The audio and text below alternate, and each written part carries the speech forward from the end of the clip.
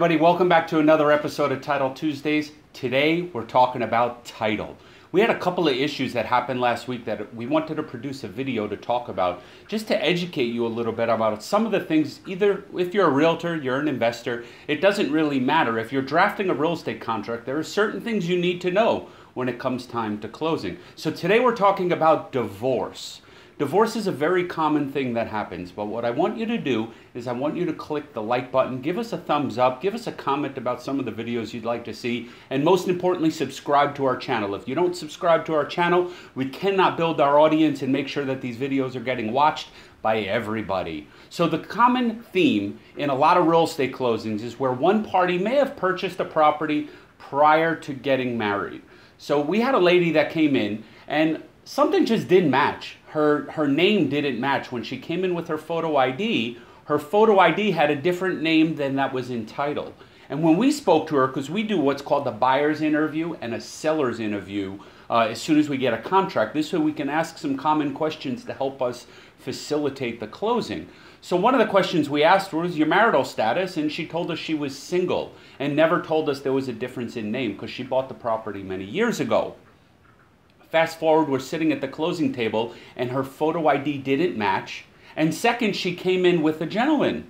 The gentleman happened to be her husband. So we asked her some questions. She got married. The property was her homestead. So if you're dealing with people that are living in their property, there's what's called the homestead right, which means that the spouse needs to join on to title in order to waive their homestead right. So if they're getting a mortgage and they're buying a property, even if they're not the borrower, when you talk about the mortgage, this is not who is obligated to pay back the money.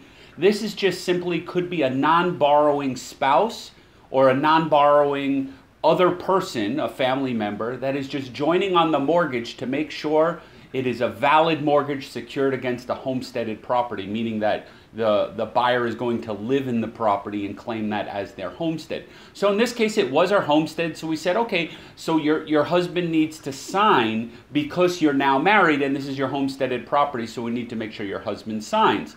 So after further looking at her ID, we realized that her name now was not her new husband's name. This was actually her ex-husband's name. So this lady was married twice since the time she was an owner of this property. So we said, well, we need something to show that your husband, now ex-husband, the first husband, did not have anything to do with this property. So you need to be a little bit more educated on this to ask the right questions when you're dealing with a seller or dealing with a buyer. Hey seller, what is your marital status? Hey seller, have you been divorced at all throughout the process of owning this house? Because that's going to save some time later. So she left the office, she went home. Fast forward, a couple hours later, she showed back up with her divorce papers that did confirm that her ex-husband did not have any rights to the property. But wait, there's more. Not only did she have one ex-husband, she had two ex-husbands. One happened to be in prison, so it was hard to get a hold of. But in this case, we were able to confirm in the divorce papers, because they were done properly, that the spouses did not have any rights to the property, so we were able to move forward with closing by having the new husband sign off on any rights that he may have to the homesteaded property, and we were able to get the deal closed for everyone. But being prepared properly before would have caused these problems to not have come up at closing when the photo ID didn't match and things like that.